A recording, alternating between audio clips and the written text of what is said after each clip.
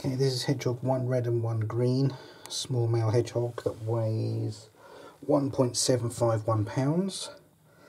I've just removed 68 ticks from it. I'll just show you what 68 ticks looks like. And there's also some ticks from the previous hedgehog I dealt with. There's about 30 from a previous hedgehog, so there's close to 100 ticks inside this milk bottle I'm going to throw away. Look at that.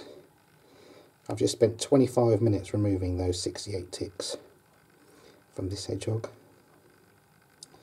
Most of them are very small ones, admittedly, but still, look at them all.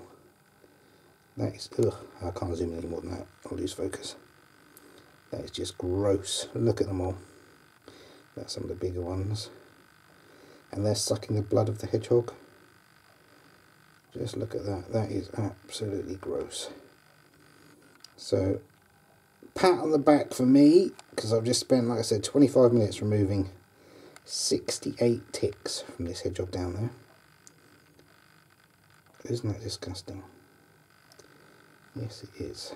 Okay, so I'll put a lid on this milk bottle and basically throw it away.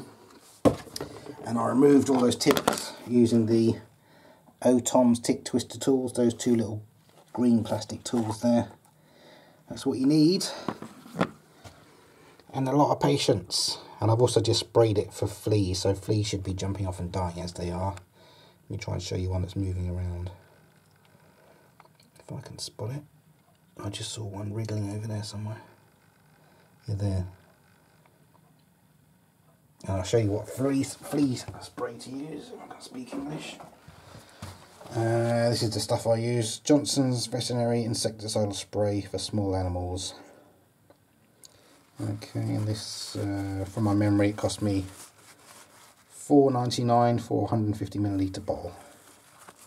It's just a spray, like a pump action, so it doesn't make any noise and scare the hedgehog. Anyway, I'm going to go and release this very lucky hedgehog, which has now got 68 less